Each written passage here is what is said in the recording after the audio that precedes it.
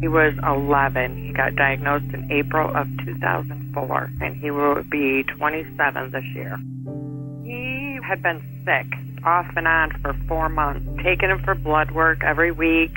They were trying to say it was mono. He just wasn't getting better. And then that 4th month, his blood work came back, and it was leukemia. We went to the doctors for the consultation on what we were going to do, and the night before that, my husband's father was online all night looking where to take him for the best place. And he called us and said, you need to take him to St. Jude.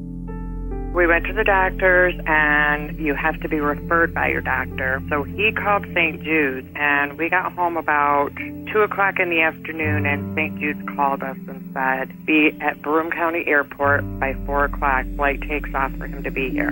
So we went and got in that night, and of course he went inpatient. And then we met his doctor the next day, and his doctor said another week, and he would have been gone. He did chemo for 3.5 years, and we went back and forth to St. Jude's for the first year, every couple weeks, every month. And then we would go to Syracuse every Monday for him to get chemo while he was home. St. Jude's is like family now. I could call his doctor or his nurse practitioner with any questions, and they would answer. It's amazing. The families that you come in contact with, that you grow very close with, you can't even describe. Yes, it is true. We never, ever had to worry about a bill. They want you to worry about your child. It's most important to take care of your child than worry about money or bills. It was my comfort zone for a very long time. It was very hard to come home because no one understood what you and your family and your child was going through, like the people there that you could get close with. It was very hard to come home.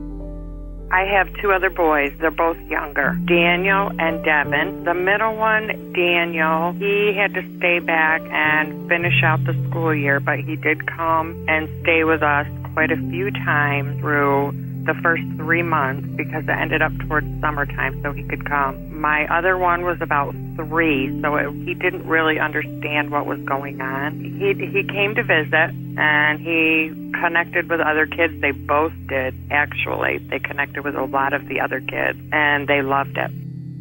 St. Jude's is a happy place for children. They make sure that children are in no pain. They make sure there's things going on all the time for the kids to be happy. It's a very happy place. They do everything to keep the children happy.